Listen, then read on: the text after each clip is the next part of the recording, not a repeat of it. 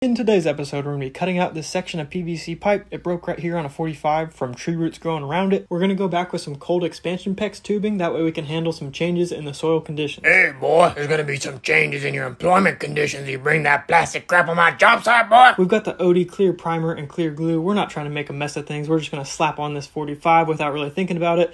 And then I thought about it and I said, hey, you know what? I really wish I put a coupling here. So we're going to go ahead and cut this off and then use a couple of 90s instead. It's just going to give you a little bit more flexibility and allow me to do what I need to do. So you can't always get what you want. I think the Beatles have a song about it, but if you try sometimes, you just might get what you need. I think you cut that pipe a little short there, bud. Yeah, I don't know what's been going on lately, but I just felt like I haven't brought my A game to these last couple jobs, so I'm going to go to Long John Silver's tonight for a little R&R, get some hush puppies. Maybe that'll be just what I need to go out tomorrow and do my best possible work. We're all finished. I'm going to kick the water meter back on slowly, and then the customer will backfill this hole that he did an excellent job digging up. Thanks for watching.